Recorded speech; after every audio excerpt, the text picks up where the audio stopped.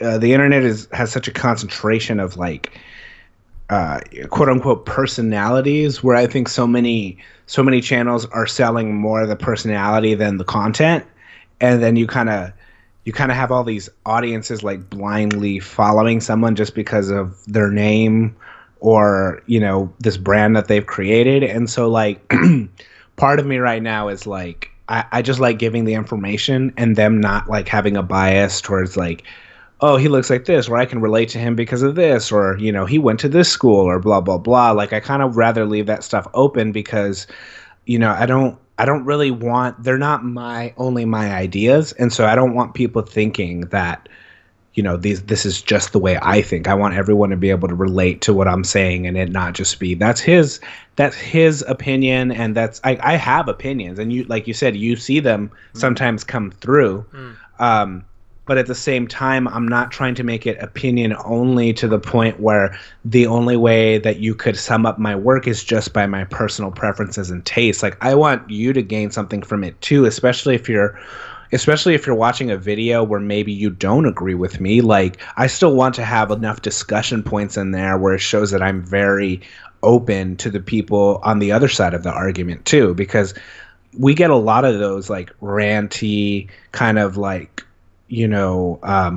everyone's a critic type videos. So I like to try to find like the balance between the two. I think that's really beautiful, because I feel that we've got quite strong personalities, so at times people won't get the point that we're trying to say because we have such strong, like, people might disagree with the way we act or the way that we say things, and that I feel like that what you said is actually really beautiful, because it's in a way that like of course you probably might want to show a bit of who you are, but the way that you do things, people definitely look at the facts, look at your content, and aren't really astray by anything else that you do. So that's really interesting. Yeah, and a lot of that came. There are a lot of YouTubers who do video essays and other mediums, like films, comic books, and a bunch of cool stuff. Where they do just as good a job at me, and sometimes even better. In explaining their realm of work. But some of the ones that I found myself frustrated with were the ones where I felt like the creator putting their opinion in it actually took away from the content. And, so I just kind of thought to myself, like, when I make videos, I want to make sure that I don't do that. I don't want to, I want, when I say an opinion, I would like it to be appropriate and for it to like make you think and not necessarily take away from, like, at the end of the day, I'm trying to show good art to people, and I'm trying to be respectful of it too, and not make the video just about me. And I think you've done that extremely well, because you drew parallels to Stanley Kubrick and Kanye West. Yes. And it seems like you're very well versed kind of in that world. And beforehand, for me especially, I didn't know much about Stanley at all. In fact, I probably hadn't heard of him. And so you continue to draw light to and parallels to music that's well beyond what people usually compare these artists to and these music to. Where does that come from? Like, where did you get this base of knowledge and understanding of music and film? I went to film school. Yeah, I thought so.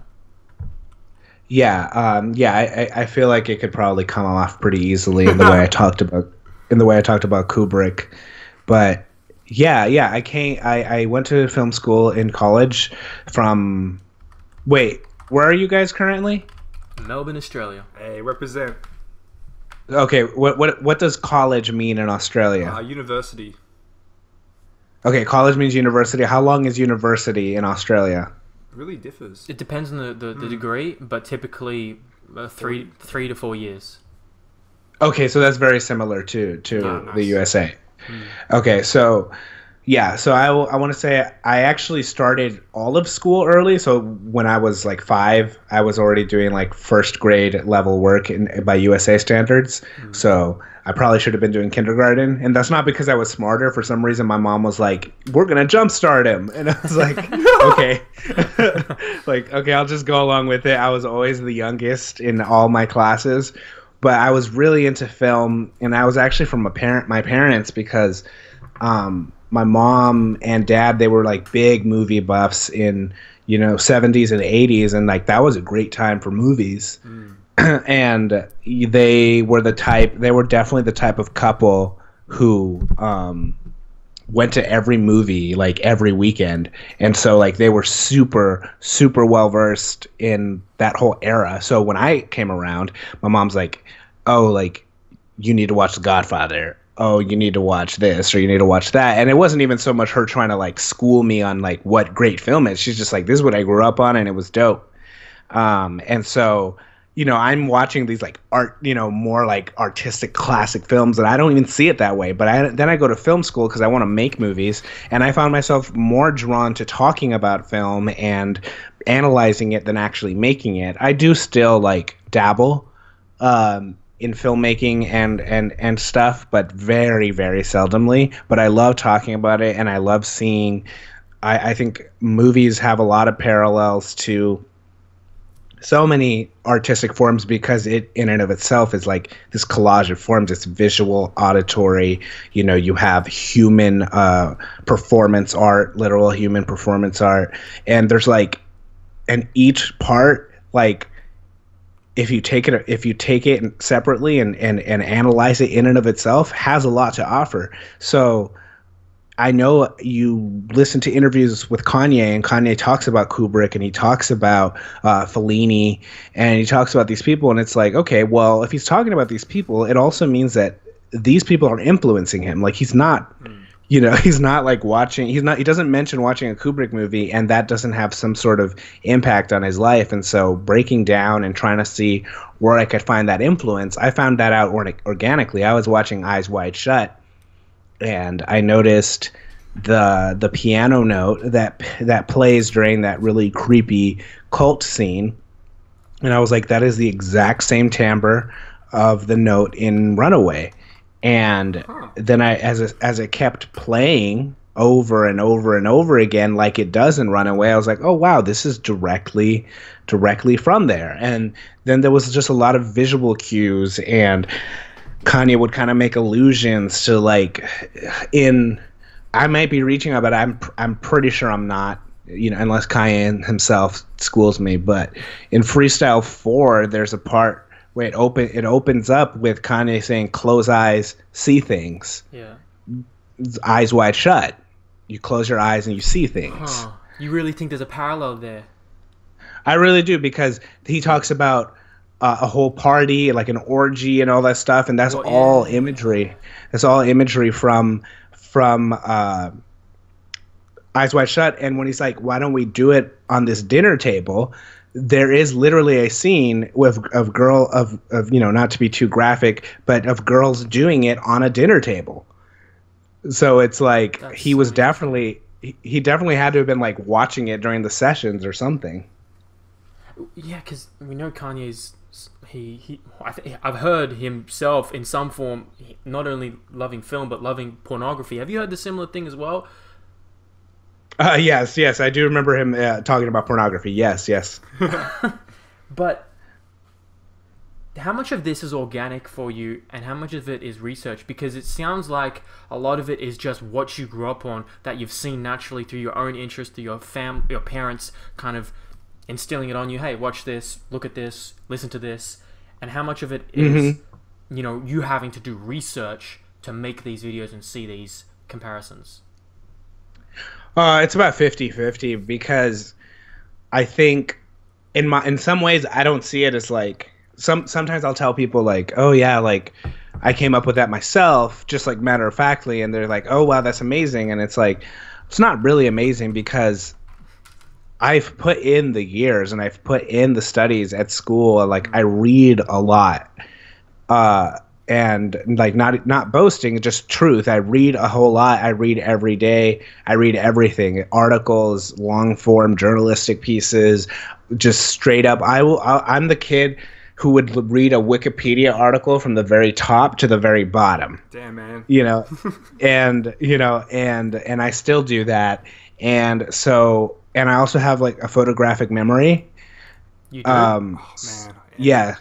Okay. Yeah. So I remember everything. Like I could tell you memories from when I was 5, and like I can tell you like what year it was, and I can tell you where I was, and how something made me feel. Like, yeah, I remember everything.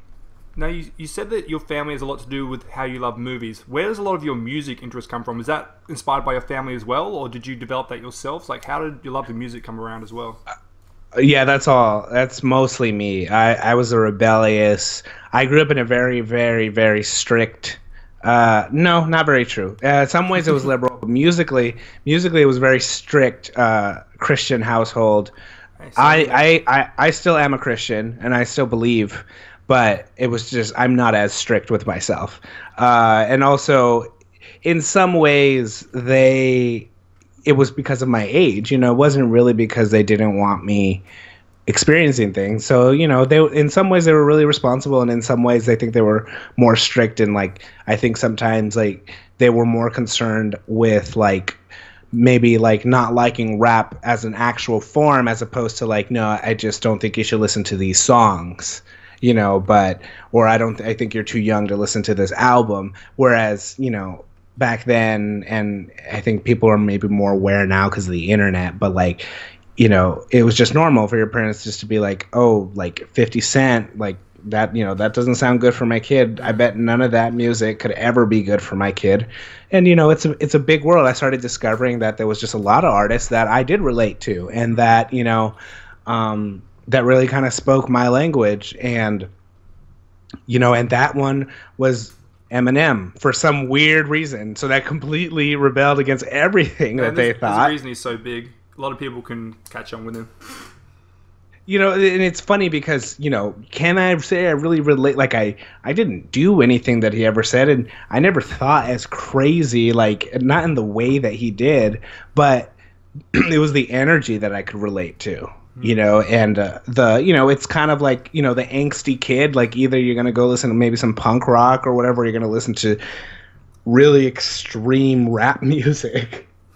And that really captured that energy for me. So I was hooked after like really digging into Eminem's discography.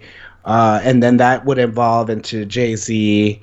And then I actually wasn't a big fan of Kanye. I didn't get turned on to Kanye until graduation. Like, yeah, it was like the period between graduation and 808s. Like that was like peak Kanye in the mainstream. That's around the time that I caught wind of him. And then a friend of mine was like, hey, you should go and listen to the albums he did with Common, B, and Fighting Forever, because, you know, you'll love it because he does all the beats. And I was like, what? And so when I found that out, I was like, oh, okay, he's amazing. Like, all right, he's like at the top of this now because I can't believe that he makes these beats. Like, this is incredible. Some like greatest beats I've ever heard. You know, yeah. And, you know, so then I, you know, it was my discovery, you know, that got me to that, but to where I am in my current taste as far as hip hop and contemporary music goes. But as far as classic roots, that definitely comes from my parents. And I love listening to Michael Jackson and Sam Cooke. They raised me on Michael Jackson. They raised me on so yeah, when I say they were strict about music, they were strict primarily about hip hop and then like the more newer forms, like anything that was kind of hot and popping at the moment they were skeptical of, but you know, as what like normal adults do. So yeah, I mean it was really cool, and to just like grow up around. My dad used to be a DJ, and right? He DJ'd the biggest parties. He DJ'd Stevie Wonder's birthday party. Damn. He sat and talked to Stevie Wonder. He met Notorious B.I.G. He, like, my dad, he worked hand in hand with MC Hammer, like at his peak. Like, my dad's been around. Okay, we gotta. Okay, now we have to expand on this. Some okay, big names. So, your father having the opportunity to interact as a DJ with some of the biggest names, in their era. So, do you, photographic memory, you probably do. Do you recall him telling you stories about those moments with those artists? Oh yeah. But they're not as crazy. They're actually, the part that impressed me the most about my dad wasn't that he met these people. What impressed me the most about him was how cavalier he was about it. and like he talked about it like it was just an average day. He never sounded like he was ever starstruck. So he started to give me this lens into, oh my goodness, like, are you telling me that these are just normal people? And in that way, the story was even cooler to me because it gave me this, like, I was like, oh, like, because he was like talking about like, I was like, what did you say to Biggie? And he's like, I just like walked up to him and I just gave him a handshake and said I like his new music, and he said he appreciated it and blah blah blah. I'm like, that's it? And he's like, yeah, like he's just, like, what do you expect me to do? And then like that sounded really cool to me. Like, oh, okay, like that's awesome. Like that you could just like move in circles like that and just be confident and not give in to the glitz and glam. And actually, like when he sat down with Stevie Wonder, he didn't tell me exactly what they talked about, but he said the craziest thing about Stevie was the amount of attention, the intentional attention that he would give to the person talking to him. My dad said it literally felt like he could see me. And he said, and he's like, it creeped me out because I just like, because he wears the sunglasses, and it was just like, I swear that he could see me. And that, I thought that was an incredible little anecdote. Cause I think it just sounds right for Stevie Wonder. It just sounds like he would be that type. Like the energy just comes out. Doesn't matter if his eyes work or not. That was cool. I can't really.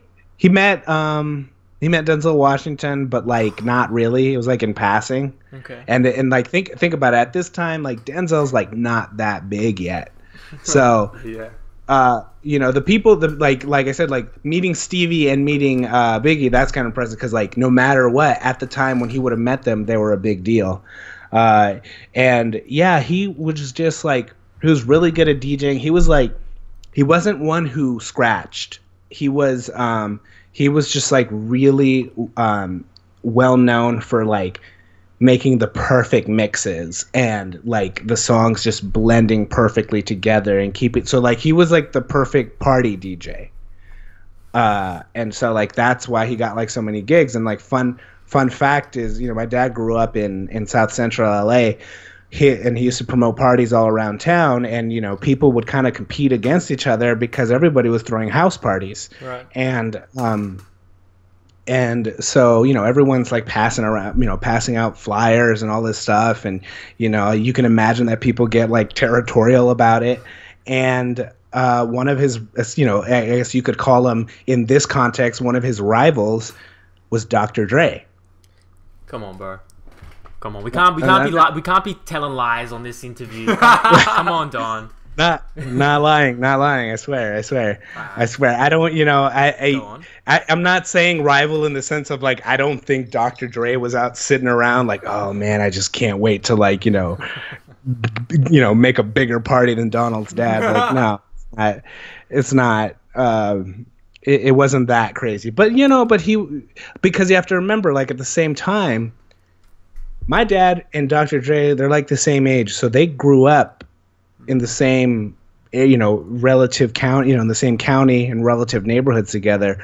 They were not celebrities to him. Like these were kids in the neighborhood.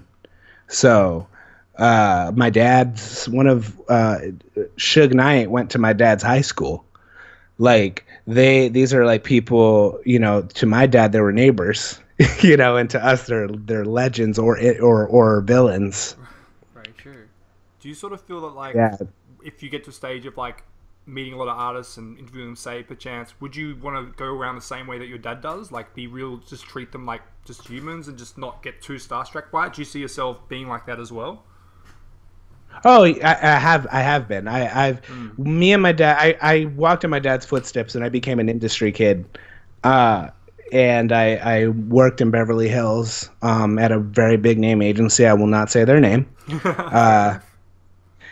And they represent a lot of big famous people. And like I've literally had like Tyra Banks sit in the same office that I was working in, or like I've been in the same vicinity at a work event as Kanye. Like one time I no lie, I was wearing the I Feel Like Kobe shirt. It was like the coolest thing ever. And Kanye comes out with his homies, and like he like looks and he like sees the shirt I'm wearing, and he just kind of like looks for like a couple more seconds, and then he just like turns back and keeps it moving. It was so great. Feels good. Yeah, that was awesome. But yeah, you know, I've met people. I'm not gonna like start name dropping all the various people, but I've met some, you know, some well-known people who are very, very talented, and it's just fun. They are just people, and yeah, I'm the same way. I don't really get starstruck. I've gotten starstruck twice. One time I met the dude. What's his name? The dude who plays Sam in Lord of the Rings. Can't remember his name. Sean Astin. That's the one. Yes. Also Rudy. Like I was a kid when I met him, and like I like lost. I couldn't talk, and I was.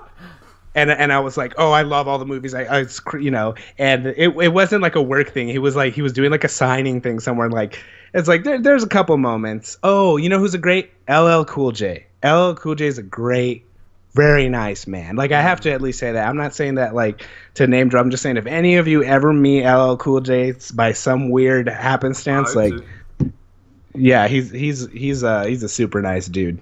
But yeah, other than that, you know, I would just be like bragging for no reason if I just kept going down the list.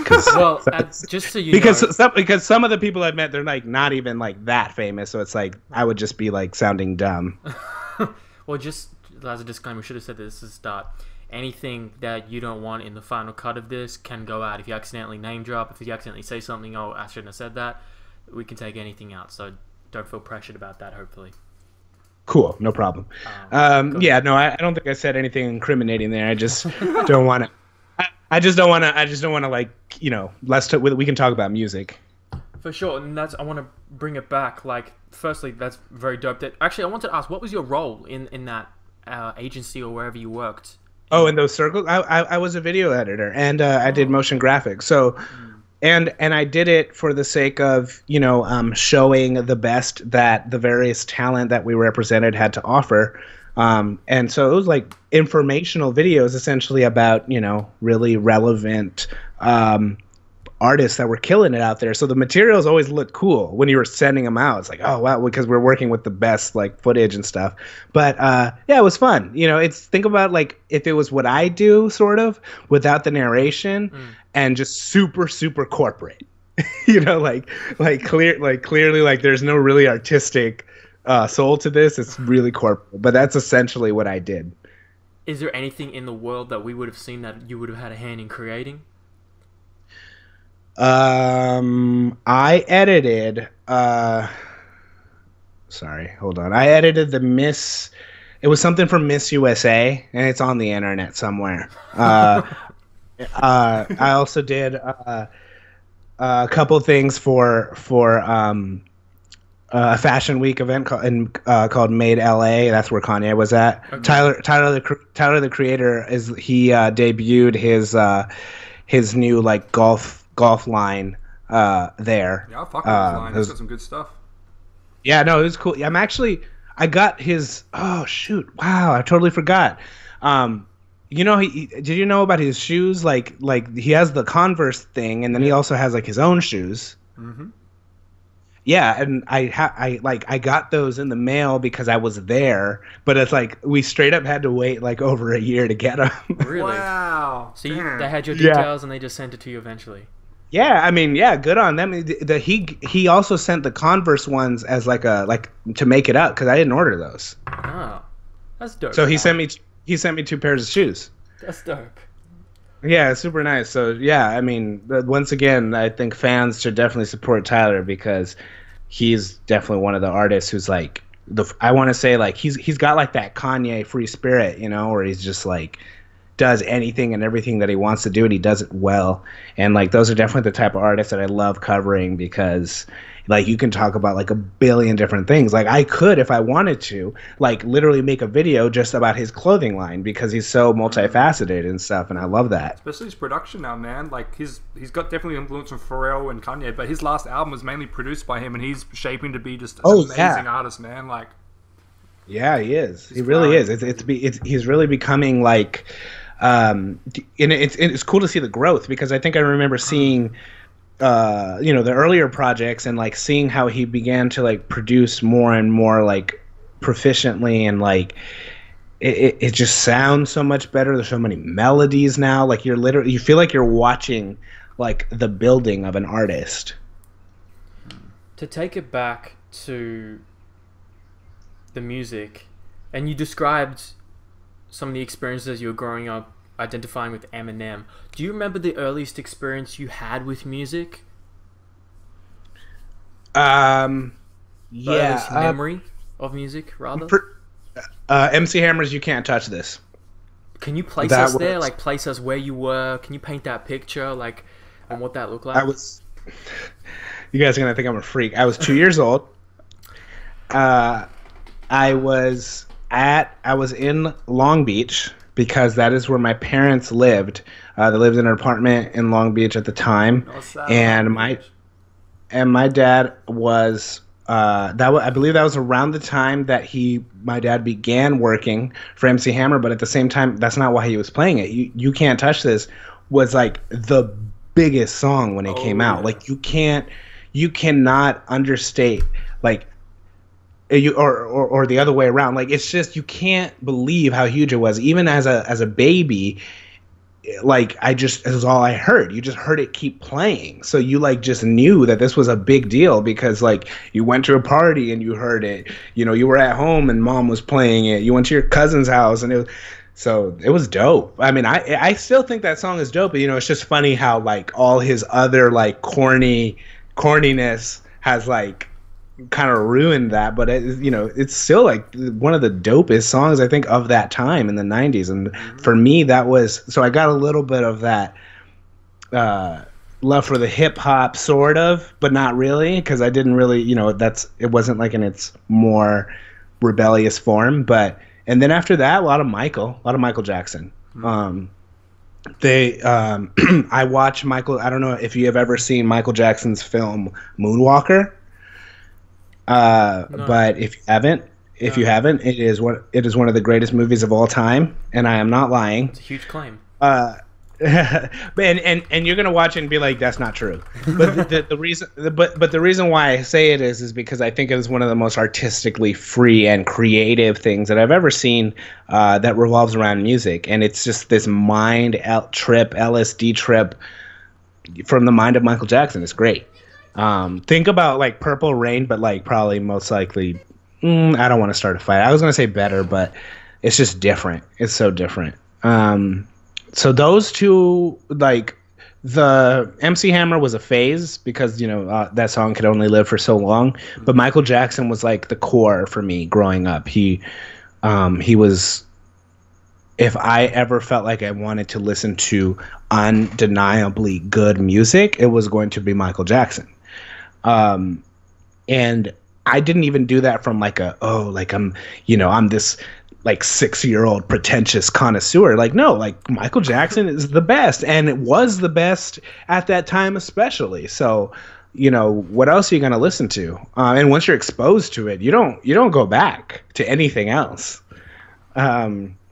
So yeah, that was I was big into Bad. Bad was I flip-flop between Bad and Thriller, but Bad might be my favorite Michael Jackson album, and that was also around the time that Dangerous had been out for a little while, and I would watch the music videos for that all the time. So it'd be Jam co-starring Michael Jordan, and there was just all these like great videos, and that really was like, that's kind of pre-Kanye, Michael was making music, Michael was making films, Michael was doing what no one else was doing. Right. So I was watching that, I'm like, this guy's like a god, Right. That was that. Go ahead. No, yeah, I'm just saying that mentally, that became as the foundation for my taste in music. And then I actually wanted to ask you two questions, but where does then hip-hop come in from there? Like, where's your earliest memory of a hip hop artist come in? I was in church, and there was like these Christian rappers, and they were terrible, but as a kid, like all I heard was like I am pretty sure it was still a really good beat despite the rap being terrible. And I like heard of that and I was just like, I need to, whatever that is, like I need more of that. And I straight up told my parents that, like, I need something, but I didn't know any artists. So I basically just was saying, I need that sound. And they like, kind of like, yeah, you'll forget about that, because of course at the time, like, this is the height of gangster rap. Like, what are they gonna find for me to listen to?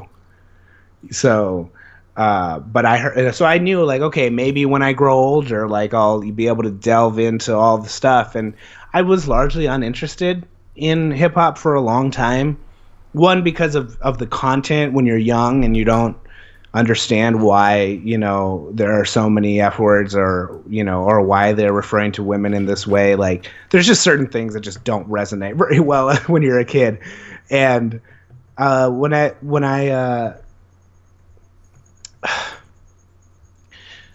I remember when I got around to Eminem, it was, even though the content was crazy, the way his delivery was just so rhythmic and so on point, and the lyricism was always like impressive. The lyricism was impressive while the flow and delivery still being smooth, and like that was like the perfect. And then the music, the production was so catchy, and I was like, okay, this is the perfect storm. This is everything I like. Like, it's catchy. There's like a melody to it at somewhere, whether it be in the production or in the hook.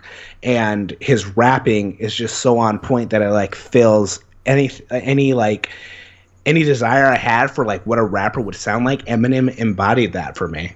I also feel like like you said, you rebelled a bit as a kid. I feel like Eminem is a good rapper for people that rebelled when they were younger as well, because of a lot of the content he talks about as well.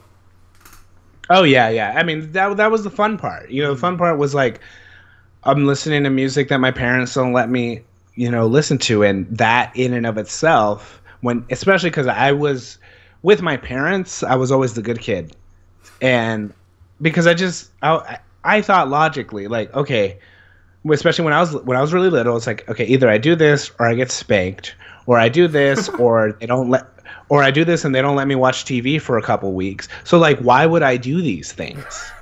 That's extremely logical way to think. It's just like, I want to watch TV. Like, why would I give that? I mean, for me, it was like getting rid of TV is like, you might as well put me in jail. So I was like, I'm not going back in. My parents break my Eminem CD, and that like, no matter what they do to you, like, they can't, like, they lock me in my room, like lock windows, take away like everything. But at the end of the day, like, you can always find ways to listen to music. Right. Well, yeah, that was the thing, and then that was early internet. Like, I remember that was early YouTube, like super early YouTube. Dial up. When I was getting into that, it had to have been like around YouTube's early years, and like, you could pull up full songs without them, right, pulling it down for copyright, because it was so early. And I listened to a lot of Eminem songs on there, and of course I'd find the lyrics and I'd read them. Actually, I didn't start listening to Eminem seriously until I was reading, of course, like a nerd, I was reading the Wikipedia article about him, and I was like, it started talking about like, oh, and like certain teachers use his wordplay as like examples for their students, and I'm like, what? Like, no. Like, this doesn't make sense. And then, of course, you start listening to songs like Stan and like all these other deep songs. You're like, oh, wow, okay. He's not only is he a great music artist, like, he's a really good writer, too. And I was always into writing as a kid. And, still am now. I write all of my essays. So that it was just fun to see someone mess with words. And now that I've gotten older, I actually care more about like melody and stuff more, so that kind of is feeding back into like my Michael phase when I was a kid. But yeah, well, I'm so many directions we could go, but you sound like you brought up Michael again. Michael passed away when I think he was 50 years old, halfway through his life. What implications do you think Michael Jackson could have had on the music world, not just hip-hop, but all of the genres we're living in and culture as a whole, if he was still around? Do you ever think about that? Yeah, I think that, well, first of all, his This Is It tour would have been the greatest tour ever. Yeah. in all time. You know, I don't know if you guys saw the film that. I didn't. But yeah, right. You did or you did not? I did not. Okay, yeah. Right after he died, he was going he was going on tour. He was going on his "This Is It" tour, and that's why it felt so ominous when he passed away, because it's like yeah. he kept saying "This is it" in press conferences, and then he dies not too long later. It's like, okay, this feels like an omen. Crazy. But then a documentary film came out that really is like, well, you know, he's dead, but we need to see the vision, you know, of like what this tour would have looked like. So it really breaks down like the making of that tour, and it goes through like the set list and what the visuals were going to be and how he was going to perform them. So it kind of becomes this sad, like, this is what it could have been like film. But at the same time, you're like so in awe at like how amazingly put together everything was, like that it would have been the greatest tour of all time.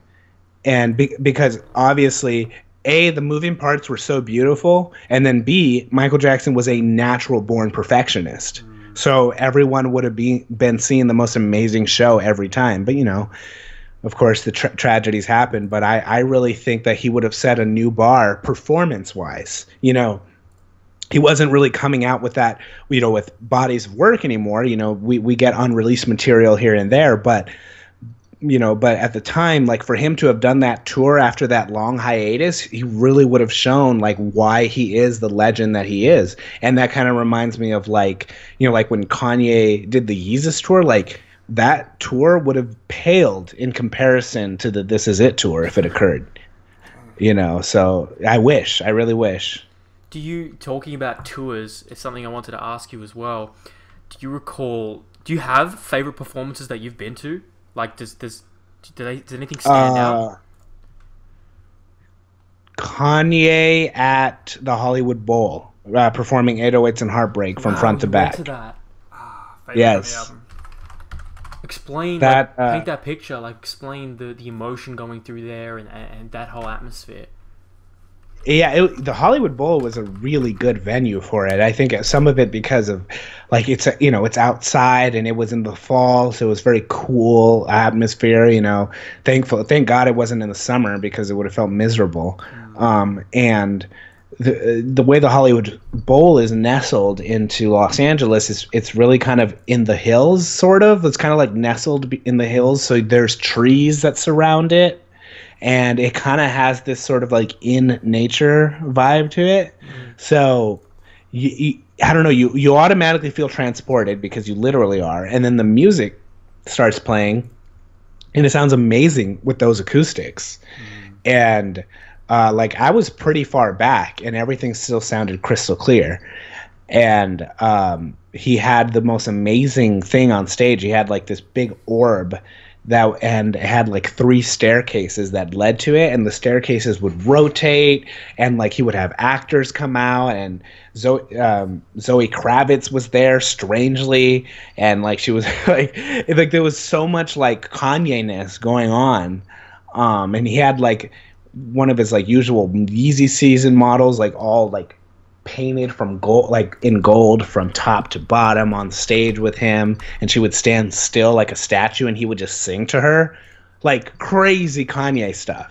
And like just amazing. And one of my favorite parts about it was it started, Say You Will started, and you hear the classic little beep boop 808 sounds, and Kanye walks out, you know, saying the first words.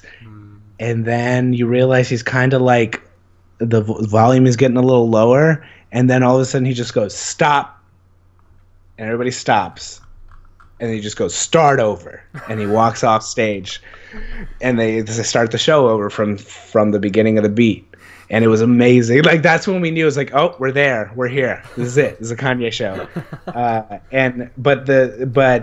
The awe-inspiring part was he performed a special Pinocchio story freestyle. Yeah. And it was, you know, him really talking about his struggles in the industry and him being told that he would never work in Hollywood again, and, you know, how, you know, the industry beats down black men, and all this stuff, and kind of going back again. He's like, yeah, they told me I wouldn't work in this town, but now I'm here at the Hollywood Bowl, 2 days sold out. And he, like, the way he delivered that was like the most like inspiring thing I had ever heard. Wow. And like the crowd went nuts, and it was just great, a great moment. And I went to the St. Pablo tour twice, but I still like the 808s. The 808 show is special. Yeah, it's really beautiful seeing you love the film and music come together. Hence why you're loving artists like Kanye and Michael Jackson, because they just do that so flawlessly. Oh yeah. It just goes. Yeah, it goes from music to visuals, and like that's the way I think. Even in college and stuff, like the type of visuals I would make were like more abstract, but there was always like good music in the background, because that's honestly, like, deep down inside as a creative, it's like all I care about. Like, if it's just like cool visuals and dope music, I'm like, it could be about anything and I love it. But obviously I have to make sense to an audience. So I will actually, what Noisy Images was meant to be, if you scroll down to the very bottom of the Noisy Images Instagram, I still have my original posts there. And they're just abstract graphics animated to music. That's what Noisy Images was. Noisy Images was going to be visual art, and nothing more. And somehow it turned into video essays. And now look where you at. Yep, very, very strange. But yeah, my mind works a lot more abstractly than it may seem. What was that moment you made that shift from these abstract pieces of art to narrating them? They don't know. They don't know. They don't just know. Watching a lot of people on YouTube do it well, I felt like I could do it too, and I think I was getting a little bit tired. I wanted to do something with focus, because I think sometimes when I was always doing these little weird art projects, and I felt like I was accountable to nothing and never finishing them, because I knew they wouldn't really resonate with anybody but me. And so it just, at a certain point, didn't feel as motivating. I still do things like that, but at the time it was all I was doing, and it was just, I got tired of it, because I was like, I don't want to be like working on a pet project, passion project that only I care about for like 5 to 10 years, and then get mad when it doesn't get published in a book, or that it doesn't turn into a movie, or whatever I wanted it to be. So I was like, you know what, I'm going to make stuff that actually is just communicates directly to an audience. And I'd always wanted to like do some sort of blog or something, and nothing ever really worked out for me. Like, I didn't find anything that fit what I wanted, and I found this, and it was a perfect fit. Because I was never I would have a hard time staying on task with personal projects, like making 50 videos in a year. I wouldn't believe you. Like, what do you mean? Like, what? I learned from working at my other jobs that were very, very tough and very demanding that I could do it. So now I knew I was capable. Then I just needed to become disciplined. And it was easier to become disciplined when I deeply loved it. And the funny part is I would tell everybody, even when I was in film school, that I loved music more than film. But for some reason, I felt like I had no future in music because I couldn't sing. I wasn't a good rapper. I would try, with friends and stuff. I make beats. I actually produce a lot of the instrumentals that are in the background of my videos.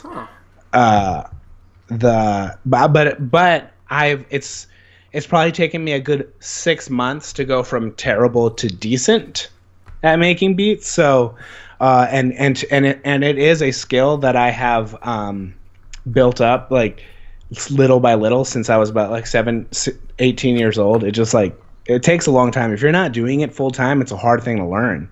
100%. Yeah, it's a really hard thing to learn. But Kanye was that for me. Like I distinctly remember being in my college years and having like a hard time. Like I was just so introverted and like, and I remember it was like going through a rough time at the time in school, and I didn't have anything else to do but make beats, and that's all I did, just made beats. And so like when Kanye talks about like, what do you know about making 5 beats a day for 3 summers? Like that's how I'd spend my summers. I would just make beats. I wasn't selling them though, but I just make beats. And now I've gotten to a place where I can actually use them so I don't get sued. by copyright holders, and hopefully one day, I hope to actually one day be a great producer. So that's like the long game. Keep following that dream, man. Oh yeah. So that's that's the vision. Like, what is the vision for yourself and this channel as well? How do you see the producer side of you interacting with this channel and using that as a platform to help yourself put yourself on the map as a producer? Yeah, just I'm just upfront, with my viewers. I'm upfront. I posted on Twitter, and actually, I don't have. Was that on my end or your end? That's mine. Don't forget that. Don't worry. Sorry. No worries. I just wondered. I was like, maybe something fell, and I wasn't paying attention. Could you remind me where was I? On the vision of the channel and how producing interacts with that. So yeah, stuff like producing.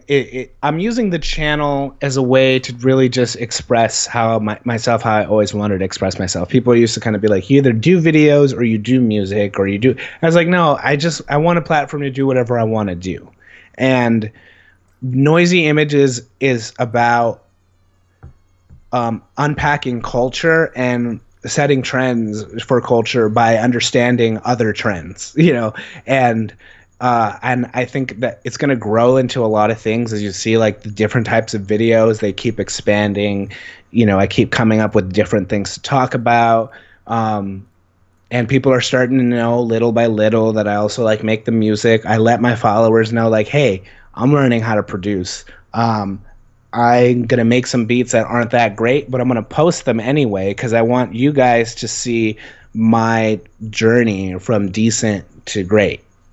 Right.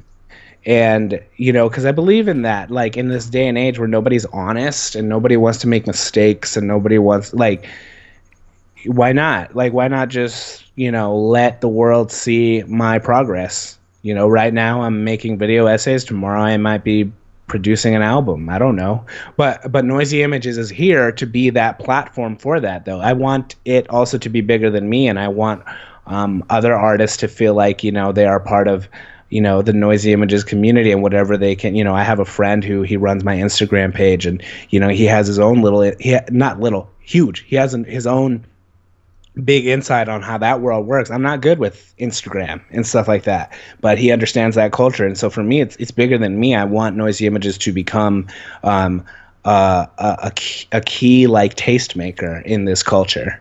Do you think it can? Like, you've in oh yeah, in 1 year, you're 3/4 of the way there, pretty much, to 100,000 people paying attention and caring about what you post. Like, how do you see the next 1, 2, 5 years progressing? I honestly, I don't know, because it grows in really interesting ways, because I thought that it would just be noticing it grow in numbers, but I feel that I have and I'm not trying to compare, but there are other YouTubers that do similar things to what I do, who have 10 times the following, but I don't think they have half the dedication that my followers have. Yes, the community. Yes, I get so many messages, so many emails, so many people just wanting to talk and about music and all that stuff, and the comments, they say some of the nicest, wonderful things, and they're always looking forward to the stuff, and they tell me about, oh, I watch it with my dad, or I watch it with my little brother, and it's like, it means something to people. So I'm like, okay, it may not be growing in the hundreds of thousands that I wanted to, but to me this is more precious, because as this grows, I know that these people actually care about my content, because I would rather have that than be like, okay, I don't know where these subscribers come from, but somehow I have to keep them happy before they leave. Because I know that's a struggle that some content creators go through. It's like, oh wow, okay, I got 100,000 subscribers really fast. How do I keep them excited? Go ahead. I'll say, do you have any haters at all? Like you said, you get a lot of love, but you don't find you have much hate on your channel? Oh no, I definitely get hate on my channel. Oh yeah, we all get haters. Yeah, we all get hate. But the hate a lot of times is so dumb. Like I can't. I don't get. I am a half black, half Mexican, uh, Christian homeschooled kid that grew up in a white neighborhood. I've been made fun of for everything in my life. Like you know what I mean? Like hater. I don't know what haters really are in terms of like when someone makes fun of me or whatever. It's like water off my back, like a duck. I feel you. Does it bother you when people originally assumed you were white based off the sound of your voice at the start?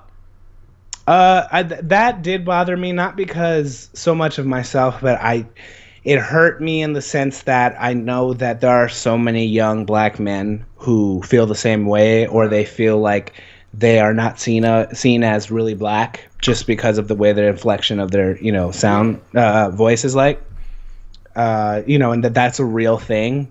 But I don't think necessarily that that's the place that they were coming from in the comments, but I do know though that's, kids sometimes they feel a little insecure about that. They're like, oh yeah, do I have to like dress it up? Do I have to like put bass in my voice and like use like a ton of slang? Now, sometimes we do code switch. Like you'll see me using more slang in certain circles than others, but we always do that. But I've never felt like I've had to like change everything to be like, and some kids do. And so when I saw those comments, I just didn't like it because I don't think it's helpful, to the people who are insecure about those things.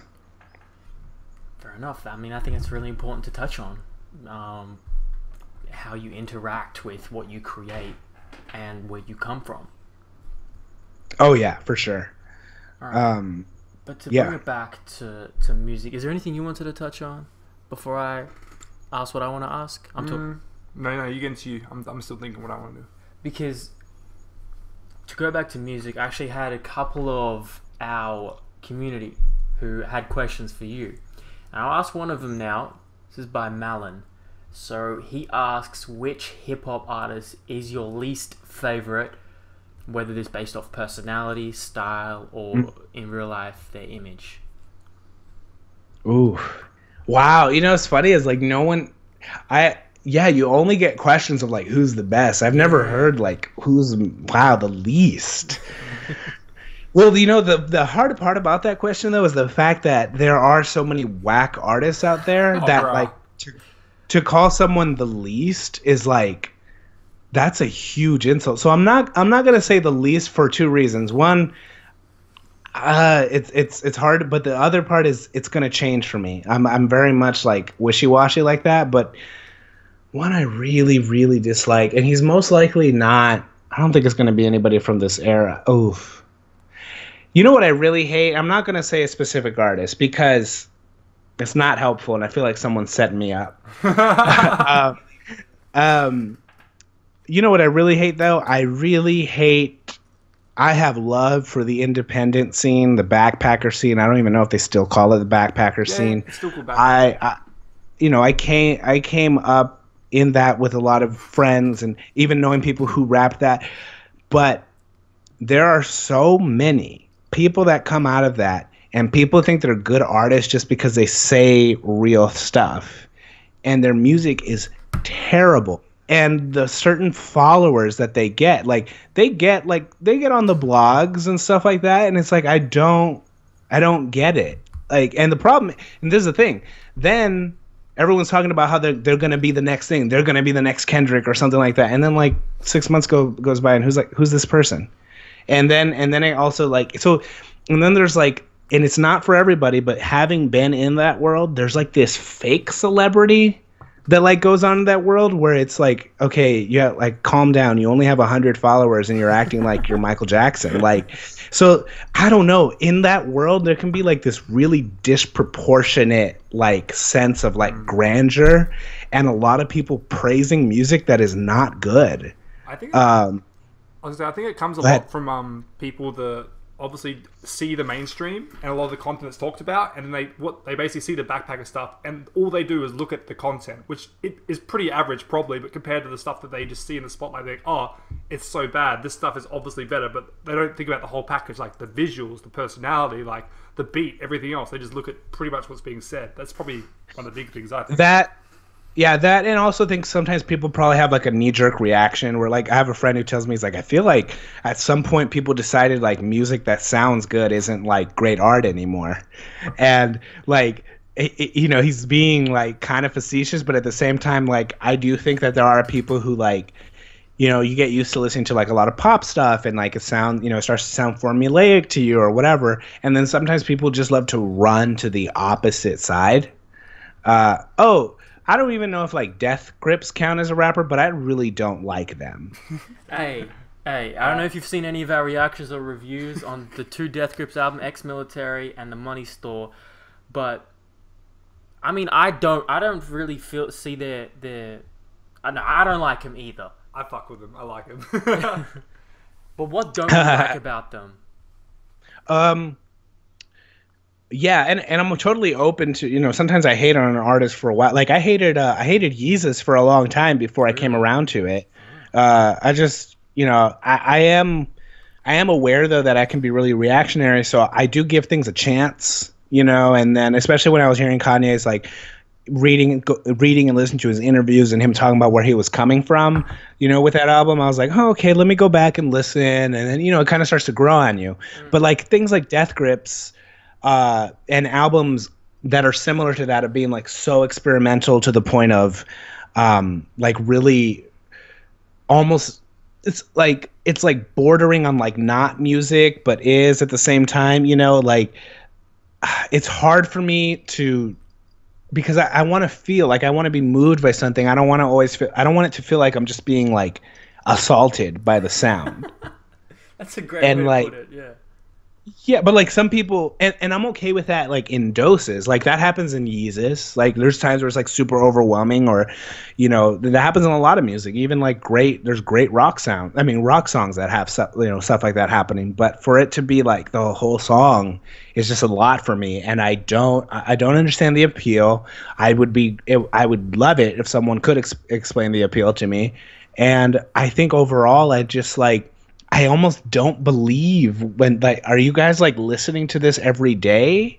Like, do you wake up in the morning and listen to Death Grips, or do you listen to Death Grips before you want to like turn up at a party? Like, when do you listen to Death Grips? I've listened to it on the way to work. I listen to it at home. Like, I really love their experimental sound. I love a lot of their lyrical content that I've got into a lot more. But I can see exactly why people don't like it.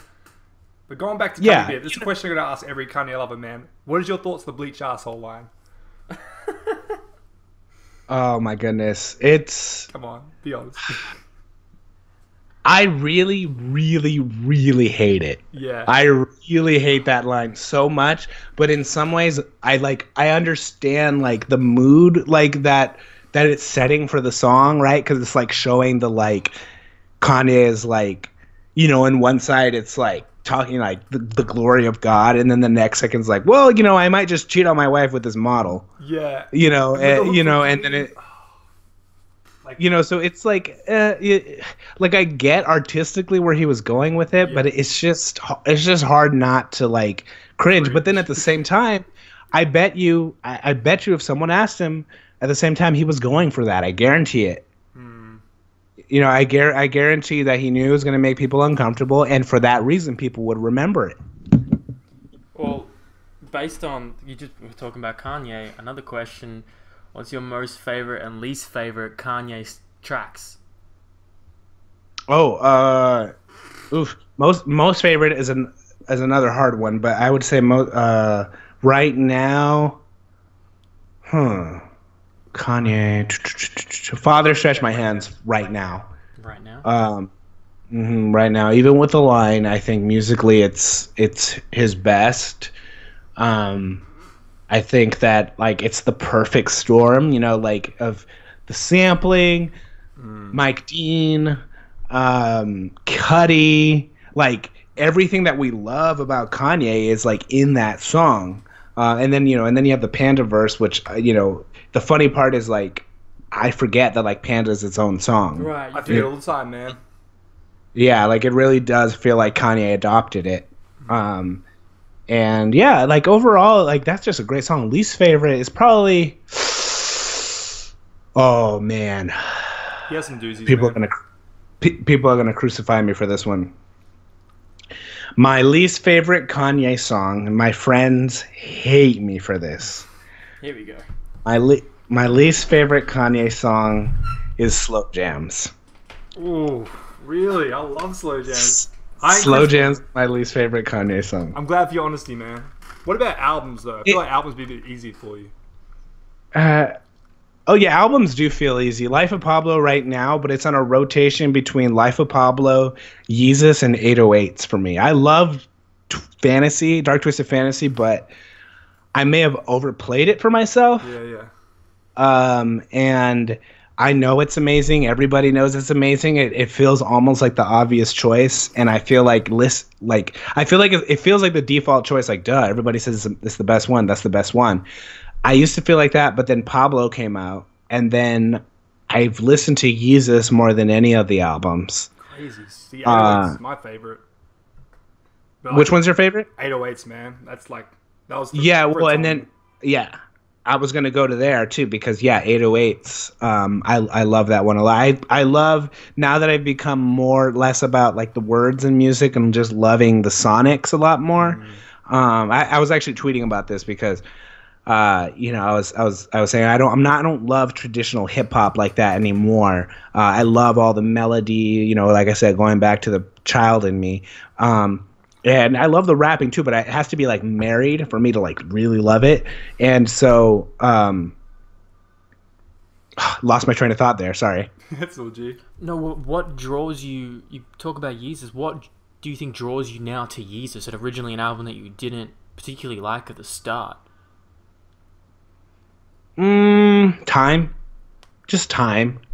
And like I said, I really did latch on to those interviews where he was really talking about like what he set out to do with that album, and in that I respect that. I really respect an artist standing by their choices, no matter how crazy it is, not backing down. So, I really was like, maybe I just really need to listen to it because this guy believes in his soul that he created one of the best pieces of art with Yeezus. And I was like, I am going to find out why. And the one that really did it for me though, the one that flipped the switch was Hold My Liquor. I finally did I guess I wasn't distracted by anything else, and I was just listening to that, and I was dialed in, and I was like, that's it. Like that's like the gateway drug to the rest of the album for me. Even though I like New Slaves and stuff, but then I was able to listen to Guilt Trip and really love Blood on the Leaves and all those other ones. Like and then it felt cohesive, and then it felt like a good project. To move away from then Kanye to more unknown guys. This is another question from another fan of ours. Unknown, unique artists that you love, that you would love to see go mainstream, or you think should be more popular. Who do you think of? So, for example, for me, I'm saying a guy like Mick Jenkins. Yeah, Mick Jenkins. Sheesh. Boogie, who got signed to Shady Boogie? Records. You've been following him since Thirst 48? I haven't listened to all the latest stuff, but I listened to Thirst 48. Oh my man, yeah, I've been on him since then. I've been a big fan for like 3-4 years. It's good to see him doing big things now. Not rapper, but I would love to see Maybelle from the UK. I'd love to see her become mainstream. That'd be the greatest thing ever. You posted on the Instagram a while back about her, didn't you? Yeah, no, she's great. I love her music. I like my dream and want to track her down. I want to interview her. Like I believe she is. If she doesn't mess it up, and I don't know, she's talented. She's got the look. She's got all she seems to be heavy into fashion. She's perfect. And I'm thinking, as an artist, this is this could go so well. I really hope that I wish the best for her career and her choices so that they may, blossom into this. I think she could be the next one. And when I say one, I don't even know what I mean by that. But when you saw Rihanna come up, or when you saw, I think she can be that. What other female artists then do you think need more recognition? Because we talk about rap, we talk about hip hop. Most people default to males, which is kind of expected considering it's dominant with males. What other female rappers are you really fucking with? Oh, I don't really listen to female rappers, and that's not because I don't. Yeah. Oh yeah, artists. Rihanna is my favorite. I think Rihanna is the greatest singer today, and yes, Beyonce fans they can fight me if they want because her voice is so unique. Nobody sounds like You have people who try to sound like Rihanna. Right. You hear it. You hear them trying to like change their little inflection so they sound like Rihanna. And but what? She can spit bars too, man. And she can do that too. So I'm saying her voice is it's her. It starts and it's like, yes, it's a Rihanna song. And there are a couple, I'm not going to lie. There's a few songs that I really don't like out of her catalog, but overall good. Rihanna and, other female art, Haim. I love Haim. Haim. How do you spell that? Hyme? I think it's Heim. Haim. Haim. They're three sisters. They form a band. They're out of the Valley here in LA. They are amazing. Oh, damn, they are geniuses. Oh, wait, two are fine. And why say what? Geniuses? Oh my gosh! I mean, first you just got to listen to the music, but the music that comes out of them, like I do not their melodies are so beautiful. Their music is so percussive. Like it really grooves. It feels like some of the songs feel like early, like Off the Wall, Michael Jackson, not his voice, but like the production, like the way that the drums go and the way that they loop and the way that, the guitar riffs and the bass, like it's dancey, but it's like classic though. It's not dancey like electronic. It's dancey like in the sense of like when discos was mixing with R&B, and so they have that sound, but they also like add their own twist into it, and they like really like borrow a lot from Fleetwood Mac, and they really like have like kind of that aesthetic going on. And they're all drummers by trade. Like they all started as drummers, so like all music is like built around the drums, and it's like their greatest song in my opinion is not even on one of their albums. It's on Kid Cudi's album Indicud. Oh, is that the Red Eye song? Red Eye. Yeah, I remember that. Damn, that was them too. Because I'm only just like looking at Haim right now, but like I remember hearing that song, and yeah, I love that song. I mean, Kid Cudi's my favorite artist. Yeah, so. Kid Cudi's amazing. He is. Kid Cudi is amazing. He is absolutely my hero, without a doubt. Oh, Kid Cudi got me through college. Oh, bro, Kid Cudi he got me through school. Yeah, Through a lot of shit. Yeah. Kid Cudi's music was a good friend. I will say that. Speeding Bullet to Heaven, thoughts? Oh, that is one of the worst things I've ever heard in my Dude, life. Beavis and Butthead skits, worst skits of all time, guaranteed. I don't know why he did that. Oh, like I don't mind the album, but those skits, why did he hurt us like that? Like, what did we do? We were his fans, and he abused us. But we're back. We forgive him because he proved. I don't know what he was doing. I really want to know what he was doing. I just think he just wanted to just make different music and just be outside. I think at the time he was like really into grunge music and was trying to make his own grunge album. I think that's the only thing I do agree with that, and I do actually respect. I do respect the drive, and I do respect him actually experimenting. He will be a hero in my eyes for that. Oh yeah, same. It takes courage to release something like Speeding Bullet to Heaven. When you're not like it takes true courage to do that. I will always give him that. But it did not hit me like he expected it to. Maybe he didn't even expect it to, but that did not work for me at all. It's all right. His next album was all right, so we're all good. Oh, his next Passion, that was great. Passion Pain Demon. I love really that. Liked it. That was like that album was like. It was a vibe album for me. And it was very much like, it was like hip hop meets Stranger Things. It was like the dopest. Say what? So that's a really good way of putting it, because a lot of the electronic repetitive sounds on the album do have very Stranger Things vibes for it. So. Oh yeah, and that's my jam. Like when it comes to actually producing, like that kind of producing. The funny part is I actually don't. That's not my favorite type of music to listen to, but every time I like get down and make beats, like I always want to make that sound. I don't know, like making that sound is always fun. Now, what did you said before? Something interesting to me. Kid Cudi got you through college. Is that right? Yeah. When you say got you through college, like what was that Kid Cudi helped you through? He helped me through long periods of depression. I grew up with a very severe anxiety disorder since I was like 8 years old. So I am 20. I'm about to be 27. So I've lived with that long, almost 20 years. And college was an extremely hard time. And yeah, Kid Cudi's music was a lifeline. It really was. I don't think I would have ever actually hurt myself, but I was probably as low as you could go without hurting yourself.